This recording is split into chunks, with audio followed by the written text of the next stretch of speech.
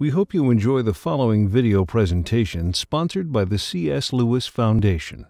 We are a nonprofit organization with a mission to equip and encourage Christians to live their faith within the world of ideas and arts. To help us continue to host events and make videos like this one, please make a donation after viewing the video by going to www.cslewis.org or clicking the link below. Thank you.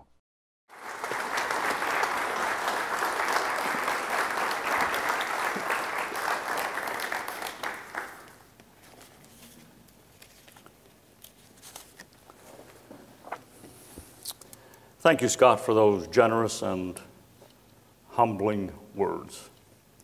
And thank the Foundation for the honor of being invited to give this first plenary address on, to be sure that I get it right, faith, freedom, and the public square. The sound is okay? I've tried in this opening talk to sort of cover the ground of the topic without being too abstract. We'll see whether I've come anywhere close to succeeding in that attempt. So let me begin this opening address of the conference by reminding you of how the prospectus for the conference explains the theme of faith, freedom, and the public square. Let me quote, because I think it's a good statement.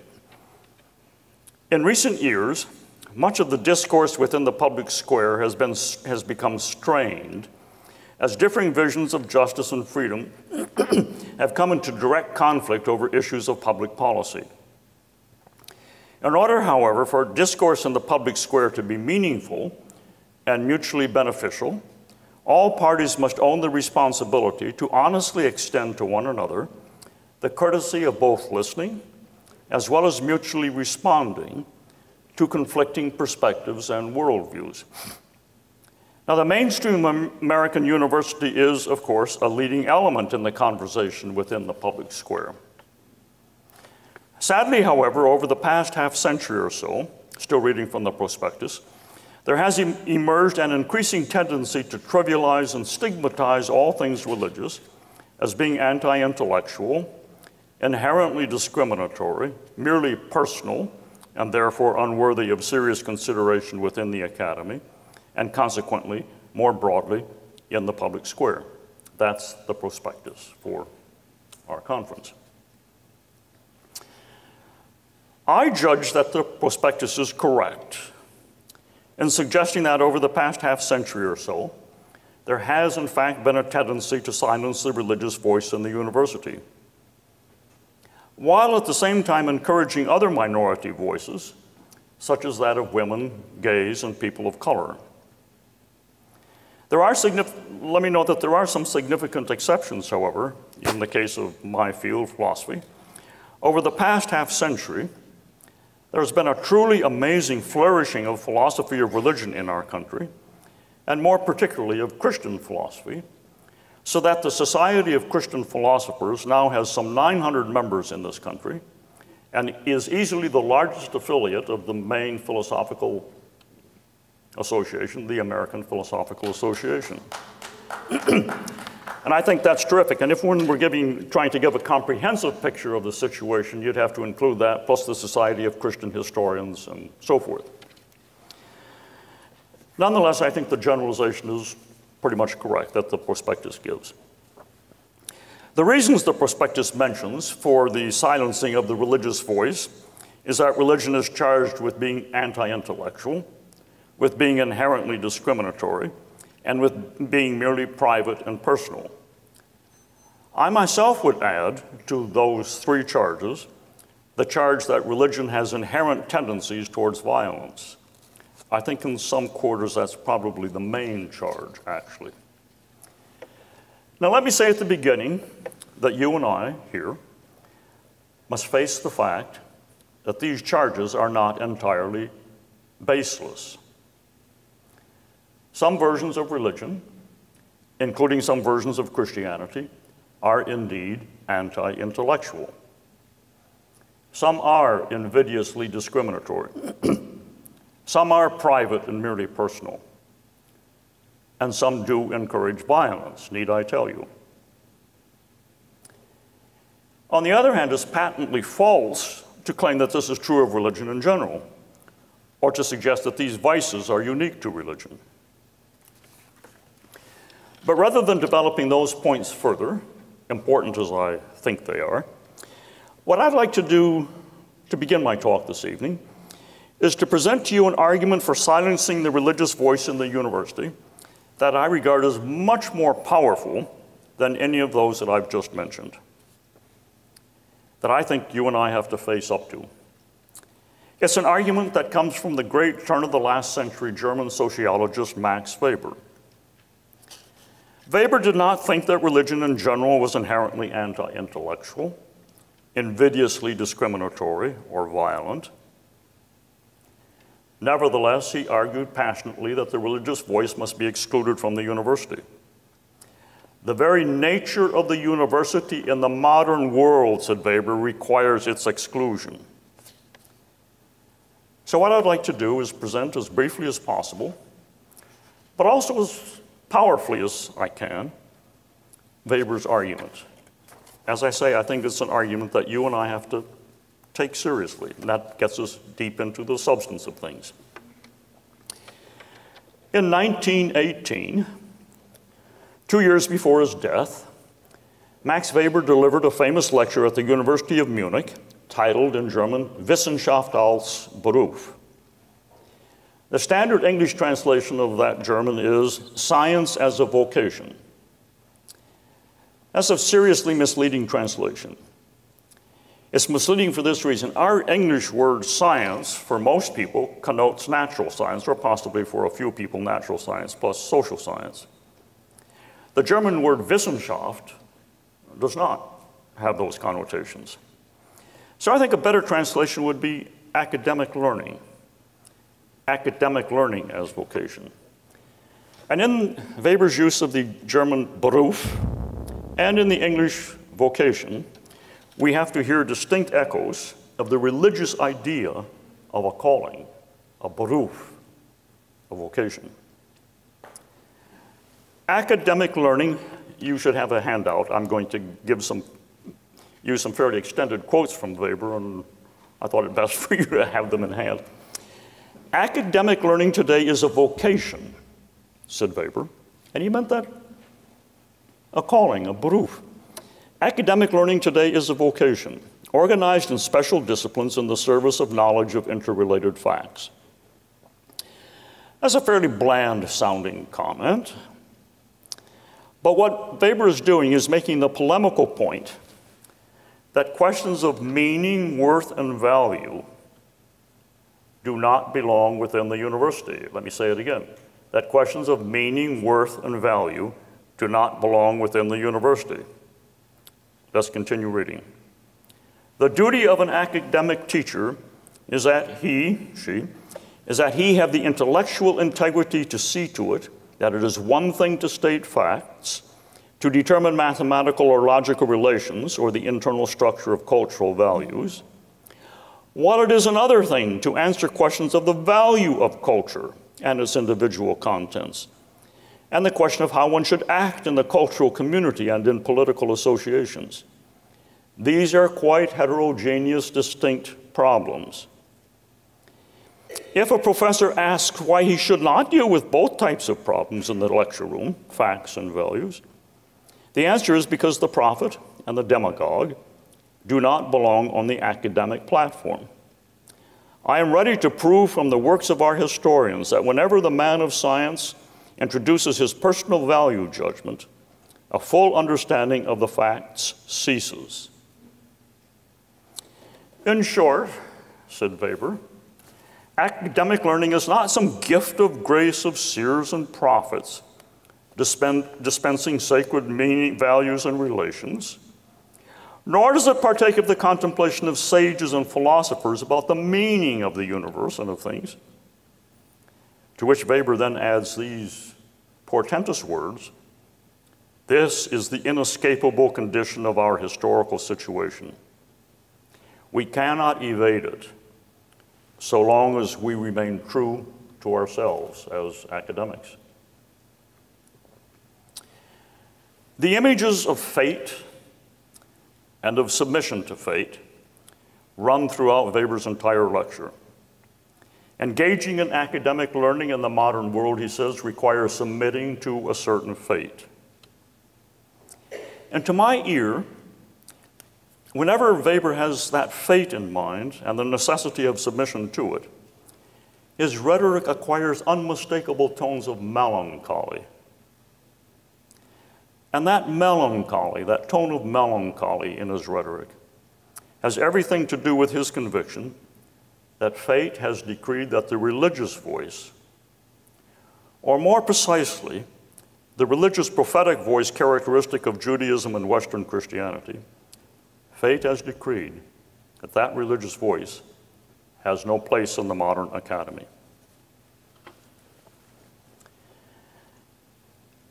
Weber's melancholy concerning the exclusion of the religious voice from the modern academy was a component in his far more comprehensive, what I'm going to call melancholy of modernity.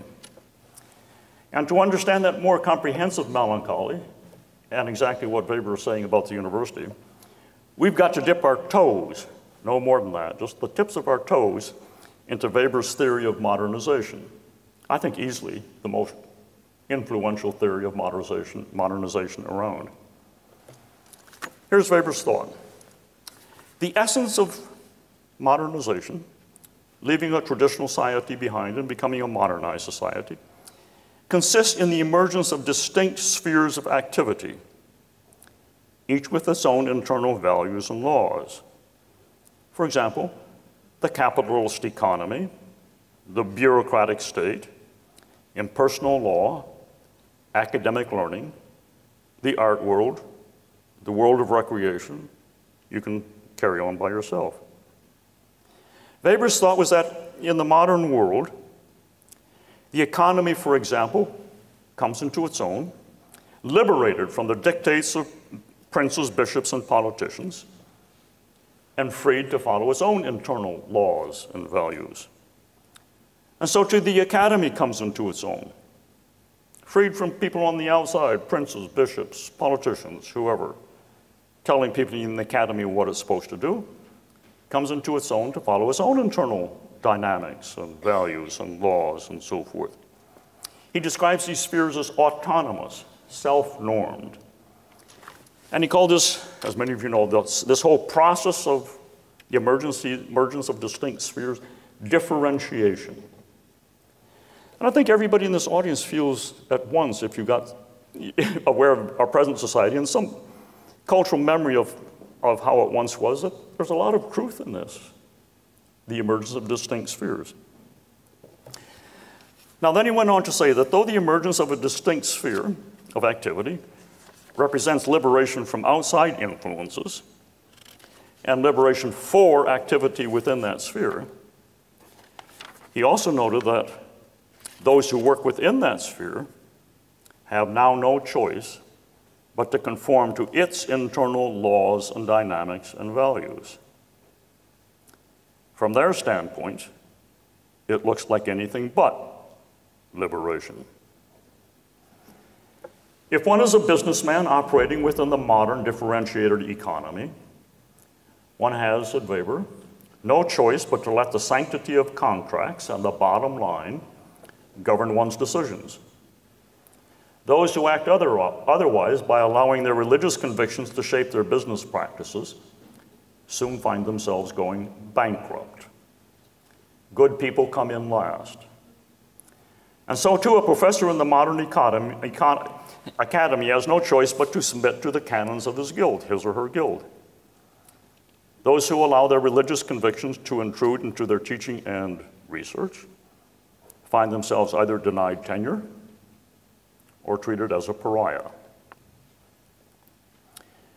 Every now and then one hears somebody who hears of someone proposing to establish an alternative business in which it's not the bottom line that's determinative, but the flourishing of the employees at work and the provision of genuinely worthwhile products and services to the public. And so too, every now and then one hears of somebody proposing to set up an academy, an alternative academy, in which the participants pursue wisdom and debate the meaning of things. All such brief experiments, says Weber, have their brief day and cease to be. The modern economy, the modern academy proceed on their unalterable course. Once upon a time, says Weber, before the onset of modernization, things were different in the Christian West, at least. Once upon a time, everybody could, and some people did, shape their lives as a whole in accord with their religious convictions. Weber always presented himself as a religious skeptic, and I have no doubt that actually he was that. But I think you have to say intellectually, not emotionally. For what contributed to what I call Weber's melancholy of modernity, in fact, the main source of it, I think, was not only his conviction that we in the modern world have no choice but to conform to the laws and dynamics of our spheres in which we find ourselves. What also contributed to his melancholy was the fact that in the course of his vast historical research into the history of religion, he clearly found himself identifying emotionally with those medieval monks and nuns and those early Protestant lay people who struggled to conform their lives as a whole to the call that they heard coming from God. Modernity, says Weber, has made such lives impossible. Hence his melancholy.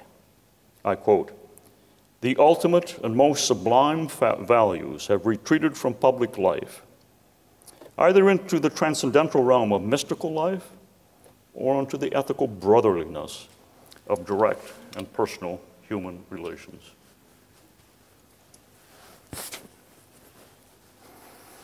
I would guess that some of you are acquainted with the haunting passage of, I would call it icy melancholy, that comes near the end of Weber's famous book, The Protestant Ethic and the Spirit of Capitalism, where Weber says this.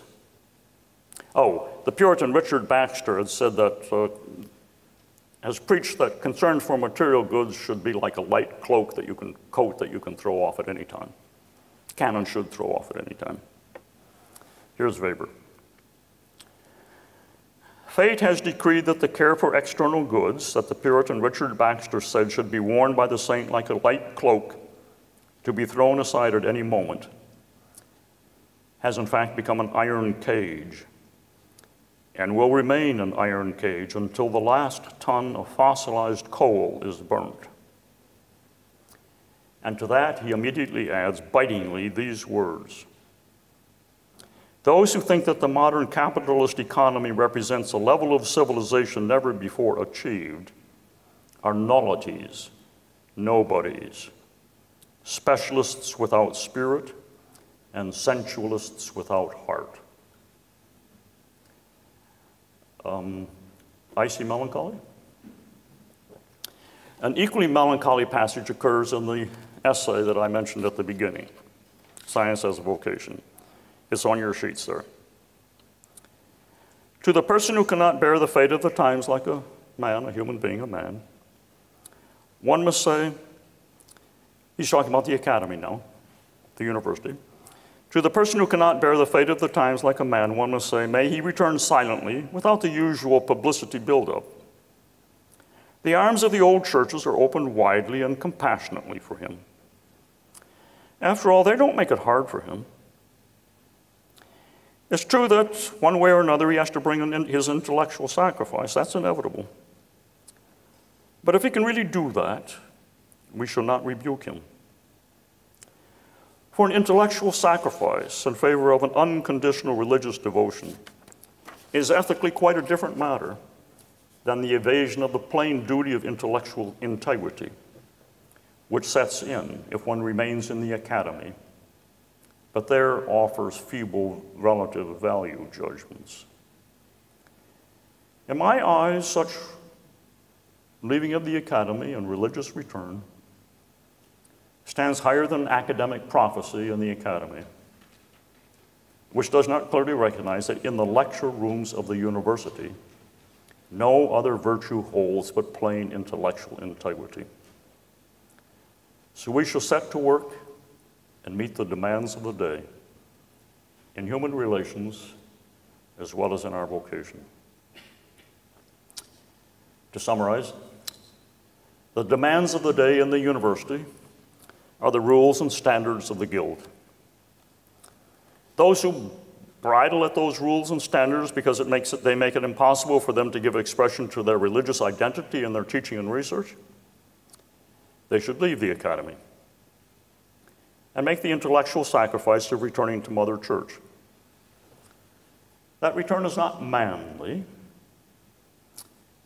but there is a certain honesty about it.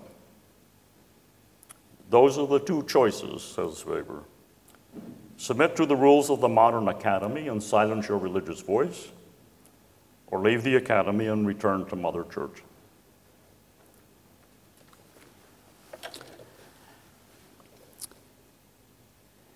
Weber never explains in any detail what he takes the demands of the day in the university to be. But I think it becomes fairly clear how he was thinking. His declaration that in the university we are to confine ourselves to discovering facts and their relationships is, I take it, the clue. So let me express what I think is Weber's idea of what fate has decreed must occur in the contemporary academy university. Here's the idea, I think. We human beings have faculties, abilities. We human beings have faculties which, when functioning properly and properly employed, put us in touch with facts and form in us beliefs whose content corresponds to the facts. The faculty of perception puts us in touch with the facts of the physical world. The faculty of introspection puts us in touch with facts of the self, interior consciousness. What you might call rational intuition puts you in touch with numbers and their relationships and logical relationships and so forth. Now, in everyday life, we allow the employment of these faculties to be shaped by our values, by our political convictions, by the traditions into which we've been inducted, by our religion, you name it, prejudices of various sorts. With the result that our everyday beliefs are a thick mixture of true and false, entitled and unentitled, and with the result, we all know it, that we've got profound disagreements with each other. But here's the idea of the modern academy. Each participant is, as it were, to put in cold storage their everyday beliefs, and together to employ as reliably as possible our shared human faculties for putting us in touch with the facts and forming in us beliefs corresponding to the facts. And when we've done that, then we form theories and hypotheses that we test by further awareness of facts. When we fall short of this ideal in the academy, as we often do, participants, it's the responsibility of our fellow participants to point out where we fall short, to point out facts that we've overlooked, hasty generalizations, and fallacies in reasoning and so forth. So we correct each other, moving towards consensus, never quite attaining it, but doing our best to move towards it.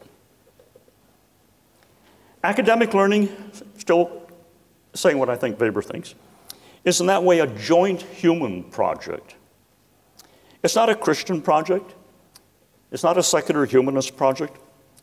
It's not a naturalist project. It's a generically human project.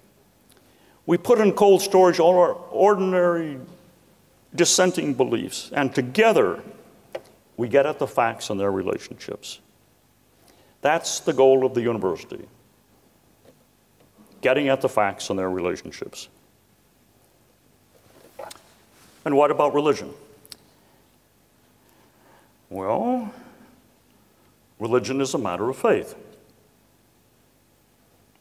People don't arrive at their religion by employing their shared human faculties as reliably as possible to get at the facts. That's why the religious voice has no place in the modern academy. It's just something else. That's how Weber was thinking.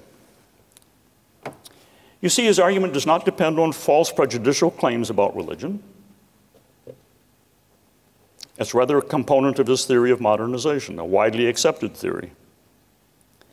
Modernization consists of the emergence of distinct spheres of activity. Activity in each of these spheres is guided by the distinct values of that sphere. So the economy. Religion is squeezed out of all of them. Out of business, the business world, out of the art world, out of politics, out of the whatever bureaucrats do, and so forth. So what do you think? I think it's a really powerful argument. Especially powerful because because one has the feel that, I've always got the feel when reading Weber, he's got a finger on a lot of what's really true and insightful and important, and it doesn't trade on prejudicial claims about religion. It's a really powerful argument. And my guess is that it expresses the implicit thinking of lots of people. Maybe fewer today than in Weber's day, but of lots of people. So it's a powerful argument. But is it compelling? Did Weber get things right when he said that in the very nature of modernization, the religious voice is squeezed out of the university? I wouldn't have taken you this far down this road if I were not going to say at this point, I think he didn't get it right. I think the business of differentiation is by and large true, though I think if you actually look at these spheres, they tend to be far more influenced by outside factors than Weber does. I mean, it's silly to say that the art world is influenced only by internal artistic spheres. Artists try to sell things, sell their paintings and so forth. But I think it's by and large true. I think Weber's mistake was to mischaracterize academic learning, what goes on in the university. I simply don't think it's just a matter of drinking in facts and then postulating theories about how they're related to each other. So let me explain. How much time?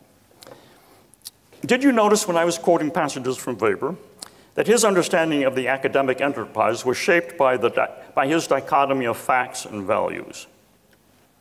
Shapes all his thinking. Let me quote again 2 of his sentences early on your handout. One can only demand of the teacher that he have the intellectual integrity to see that it is one thing to state facts, to determine mathematical or logical relations of the internal structure of cultural values, while it is another thing to answer questions of the value of culture and its individual contents, and the question of how one should act in the cultural community and in political associations. And then, I am ready to prove, he says, I am ready to prove from the works of our historians, he doesn't name them, that whenever the man of science introduces his personal value judgment, a full understanding of the facts ceases. Now, I think that what's crucially missing from thinking in terms of that fact-value dichotomy is this. We human beings are interpreters. We do not just drink in the facts and form beliefs about the facts. We interpret what we hear, what we see, what we read. We make judgments about the significance of those facts, with the result that we form quite different beliefs, that 2 of us may look at the same things, the same newspaper, but form quite different beliefs. We have different interpretations. What one person interprets as the nefarious spread of libertarianism in modern America, and another person says, oh no, that's just the recognition of liberty and so forth. We read the same newspapers, listen to the same TV programs, but we interpret differently. So we are interpreting creatures. We are hermeneutic creatures. We cannot help but be such. And in addition to being interpreting creatures, we are also what I'm going to invent a word, more or less invent a word, we are valorizing creatures. That is, we ascribe value, worth to things, to works of art, to mountain scenes, to meetings such as this, you name it, experiences in our lives. to worship. Here's my thesis. Interpretation and valorization are intrinsic to human nature. To interpret and to ascribe value and disvalue is part of what it is to be human. And because they're intrinsic to human nature, we cannot and do not just set them aside when we enter the halls of the university. Scholarship is laced through with interpretation and valorization. It couldn't exist without it. Contemporary physics is an interpretation of reality, physical reality, not just a reading off. And look, how could one possibly operate in the university without making value judgments about better and worse scholarship, better and worse physics, better and worse poems, better and worse student papers, and so forth? Some of our interpretations and valorizations are shared by all human beings. Many obviously are not. In fact, I'm inclined to think that it can safely be said, if you take the totality of a given person's interpretations of reality and what they value, their valorizations, if you take that particular totality, I think it's probably unique to that person. Nobody else values in exactly the same way, interprets in exactly the same way. It's an essential component of our identity, of our achieved identity. It's not something we can shuck off. And now for religion. A person's religion is a component of her interpreting and valorizing identity. For some, it's the most fundamental and comprehensive component. For others, it's less comprehensive. But always, what else is a religion but a way of interpreting and valuing certain things? It's inherently that. That's not all it is, but it's at least that. And so too, of course, are certain philosophical positions like naturalism. So here's my suggestion. When we engage in our particular academic disciplines, we engage as who we are, a person with a particular interpreting and valorizing identity, a certain way of understanding, attaching significance, valuing. We can do no other. We cannot shuck off our identities. I engage in my field of philosophy as someone whose embrace of Christianity is a deep and comprehensive component of my interpreting and valorizing identity. I cannot place it in cold storage. I wouldn't know what it was to do that. I cannot engage in philosophy as a generic human being. I can only do so as a Christian. Of course, I don't do so only as a Christian. I also do so as a member of Western civilization, as somebody who prizes liberal democracy, and so forth. And the counterpart thing holds for those philosophers whose embrace of naturalism is deep and comprehensive, and those whose embrace of secular humanism is deep and comprehensive. So here's my picture. Together, the naturalist and I engage in philosophy. Sometimes those of us who are Christian philosophers address our fellow Christian philosophers, and sometimes those who are naturalist philosophers address their fellow naturalist philosophers. But we also address each other. Philosophy, like chemistry, like sociology, philosophy is a shared human practice. And when we engage together in that practice, we don't just give speeches declaring, "Here I stand, I can do no other." When we do it properly, we engage in dialogue. I listen to my fellow philosophers, listen to learn from them, listen to find out whether perhaps they've got some weighty objections to something that I believe deeply or something that I don't believe very deeply. And I speak to them and ask them to listen carefully to what I have to say about their deep and less deep convictions. I hope they find my arguments compelling and vice versa, but I know that often they don't, and so it goes back and forth. So what does one say to the naturalist philosopher who has listened carefully to the arguments and remains a naturalist? I think, what else can you say, but to your deepest commitments be true. Work out your naturalism. See where it goes. I hope you'll see the folly of your ways at some point, but maybe you can teach us something here and there. And what do I say to my fellow Christian? I say the same thing to him or her. Think as a Christian. Speak in dialogue with your fellow philosophers. Be as compelling as you can, and so forth. That's how the academy works, or how it should work, at least in the humanities and social sciences. Something different has to be said about the natural sciences and mathematics. Here's what I call it, dialogic pluralism. You see why. Pluralistic and it's dialogic. Now I close with this. The obvious next question is, so here's my formula. I think what I as a Christian do is I engage in my academic discipline as a Christian. And the naturalist engages as a naturalist. I close on this obvious question. And what does that actually come to? What does it amount to engage in philosophy? Philosophy of art, whatever, political theory, sociology, as a Christian?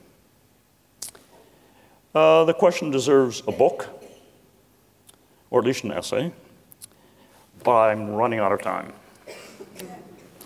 So I'm going to just say this. Here's a way of putting it, I think.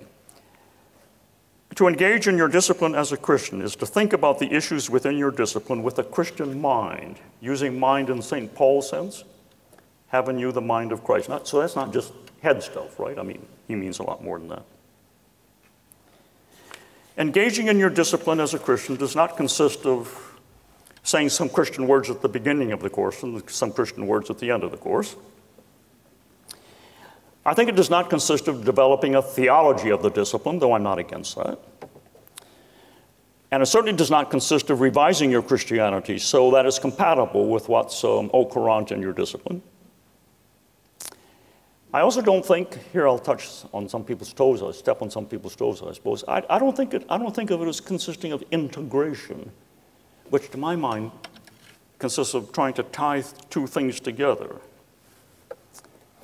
Here's what I think it consists of. I think it consists of thinking about the issues within your discipline with a mentality and sensibility shaped by Christian scripture and the Christian tradition. When doing sociology, for example, it consists of employing a Christian understanding of what it is to be a person instead of some reductionist understanding. A Christian mind is a mind shaped by Scripture. Not little tidbits of Scripture, not golden nuggets, but the pattern of Christian thought.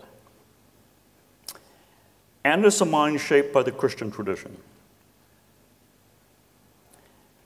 Too often we American Christians think that in our day we're beginning anew, or we operate on the assumption that nothing really important has preceded us. Let me just say that that's sheer nonsense. You and I are the inheritors of an enormously rich tradition of Christian reflection on politics, on economics, on psychology, you name it, along with an enormously rich tradition of art, of music, of poetry, and architecture. We seriously impoverish ourselves if we ignore this. And certainly we seriously impoverish ourselves if we allow secularists to tell the history of the modern West and blot out the Christian contribution. Part of your and my responsibility as Christian scholars is to keep the Christian tradition alive and to recover it where it's lost.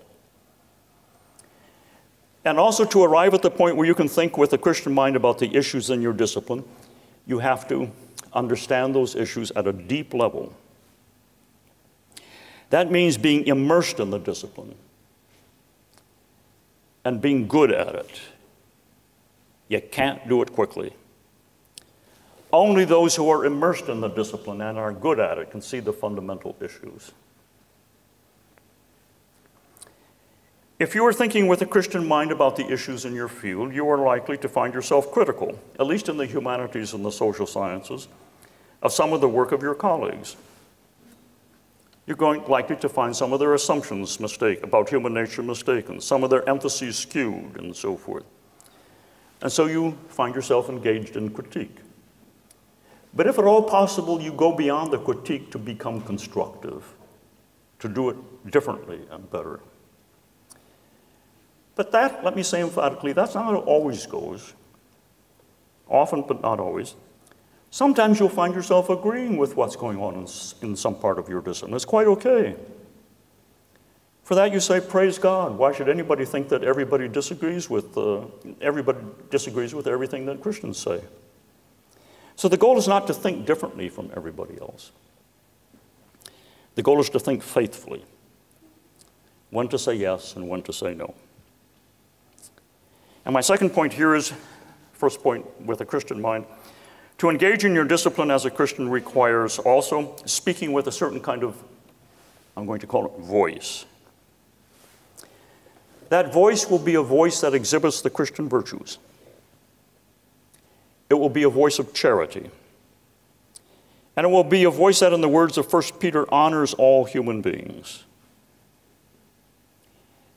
It will sometimes be firm and forthright, but it will never be abusive. There is much abusive talk in the academy, as there is in the polity. The Christian scholar will never speak with an abusive voice. And it will also be a voice that can be heard and understood and received by your fellow scholars. A voice that enables you to be a genuine participant in the discipline. When I was teaching at Yale, especially when I was teaching a lecture course on philosophy of religion, there was a sizable class and we had discussion sections. I allowed students to ask questions in class. Almost always we would be, a few weeks into the class, and a student from an evangelical college would raise his hand. It was always a male, never a female. I don't know whether that's significant or not. A male student from an evangelical college would raise his hand and say something like this. But as Jesus says in John 5, verse 16, and by this time I knew some of the students in the class, and the Jewish kids are squirming a little bit. The ones who don't know what they believe are looking at their friends next to them and so forth. Where'd this rube come from? And I'd have to, each year, take the student aside and say, Jonathan, one of them actually was named Jonathan, but you've got no idea who Jonathan was. Jonathan, you can ask approximately that same question, but you've got to learn how to ask in a voice that's appropriate to this Yale philosophy room. And then he'd say, and what's that like? And I'd say, I don't know. I think if you just listen for a few weeks, you will catch on. And almost always they did. So Jonathan was asking his question as he would ask at an evangelical Bible camp. Now, what I've discovered is that evangelicals often interpret the negative response that they get to something they say as hostility to evangelicals, or hostility more generally to Christians. And sometimes it is that. But sometimes it's just a response to the fact that this voice, you know what I mean by voice, just is not appropriate to this kind of situation. So that's it. The calling of those of us who are Christian scholars is to think, speak, and act as Christians as we engage with others in the pluralistic dialogue of the modern university. Thank you.